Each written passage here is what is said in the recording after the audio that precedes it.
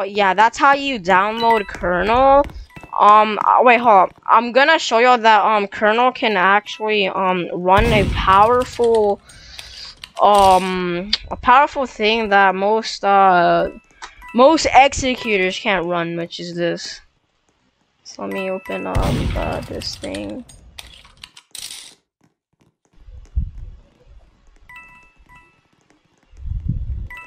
Yep, and there we go. Kernel did the thing. It lagged a little bit, but there you go. On some executors, it would literally say, it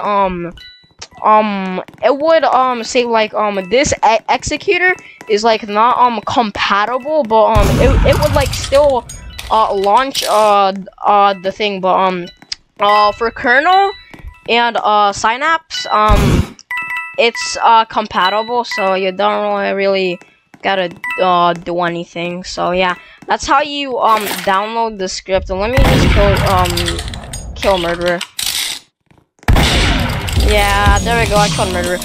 Anyways, that's how you download kernel, and see you tomorrow with a banger video with a nice script. Anyways, see ya guys, peace.